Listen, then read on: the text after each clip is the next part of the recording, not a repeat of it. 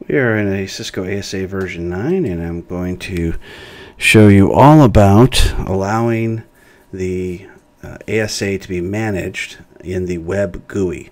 So by default, if you do a show run, you're going to see that the HTTP is enabled, even though really it's HTTPS. It is enabled. However, it's enabled to only the 192.168.1.0 and the inside interface. So what we want to do is we want to make this available to any subnet internally, because our internal subnet is going to be completely different than 192.168.1, and we may change to other internal subnets in the future. So let's go ahead and type this same command. Now we can certainly copy that command, and we'll go ahead and paste it, and we're going to change this to 0/0. So when we do that, it allows all internal subnets. So if we go ahead and do another show run, we'll see that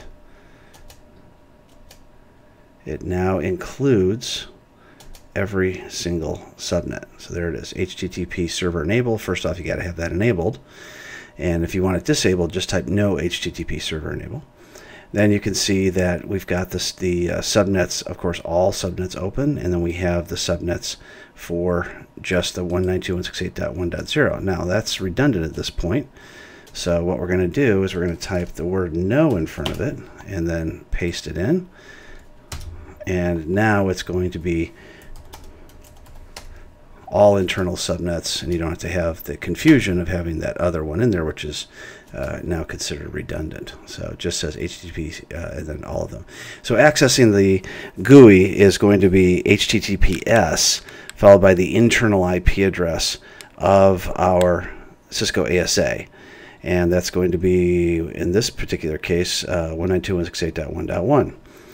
And you can do that from any web browser, although certain web browsers may be easier to access than others, such as Firefox tends to be a little easier because Java is enabled by default.